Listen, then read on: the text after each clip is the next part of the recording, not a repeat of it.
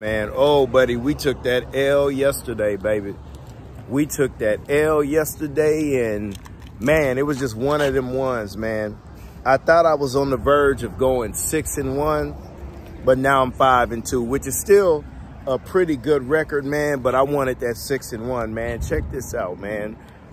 Oh, man, Houston Texans versus the Green Bay Packers. C.J. Stroud versus...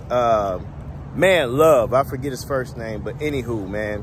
C.J. Stroud, 86 yards passing, 10 for 21. Man, we couldn't, get well soon, Nico Collins. We could not find a receiver. Speaking of finding a receiver, hey, man, we in the city of Houston, man, we got to go look for Tank Dell, man. We got to go look for Tank Dell. Speaking of receiver, man, Stephon Diggs was going back and forth with Green Bay at the beginning of the game, man, and nothing, man. Our receivers, our top receivers put up like 28 yards, man. Nobody had 30 yards, man. C.J. Stroud was not protected in the pocket, man, and as a result, 86 yards, man. Every now and again, we get a play to Dalton Schultz. I think he had one reception. It was ugly, man. I mean, the game was close, but our receiving game was ugly. As far as rushing, man, Joe Mixon is him, man. As I call Joe Mix. My boy went for 2 touchdowns and 115 yards, man. But still, that just wasn't enough. We didn't have a passing touchdown. Tank Dell dropped a touchdown in the end zone that I feel like he would have had last year. But, I mean, I don't know, man. I feel like special teams showed up because special teams got a punt. Excuse me. We recovered a ball that went off of Green Bay. Pause. Defense showed up. Will Anderson Jr. had a sack. We got Autry back. I think Hunter may have had a sack. Not only that, we had 2 interceptions. But at the end of the day, man, we did not get it done, man. And as I said, 6-1, oh, man, that would have been a lot better. But we're 5-2. We got the Colts next week. And I think we go to 6-2.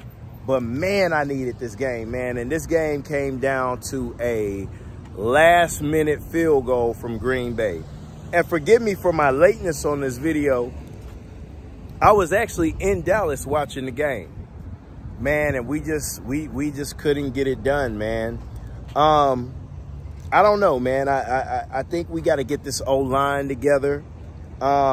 We got to get Nico Collins healthy. I think he's out for 4 games. I think this was his 2nd game out, so 2 more games, man. Get well soon, man. We got to wake Tank Dell up.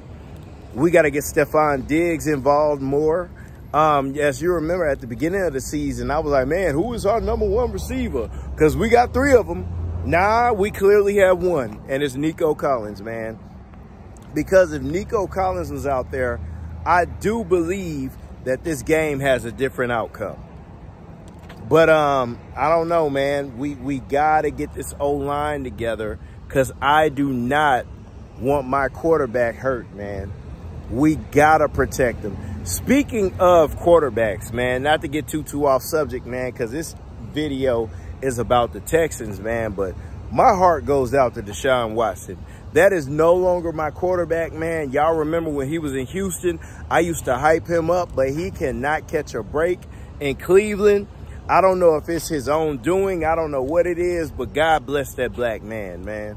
But Houston Texans, man, next week we got the we got the Colts, man, and we got to get it done because they're trying to act like they're on our heels, which I don't know to be true, and I don't believe that, but we have to handle our own business, man.